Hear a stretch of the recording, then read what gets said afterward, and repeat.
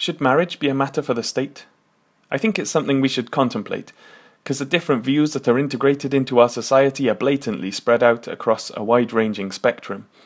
And our laws are always changing anyway, as social views shift with time, so religions, which will often define themselves as being rigidly correct, may not be the best bodies to select to carry out legal ceremonies.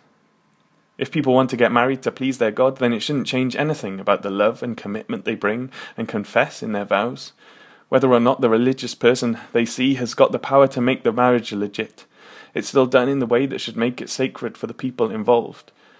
And so, although nobody likes letting things go, I think it's something we should contemplate, making marriage a matter for the state.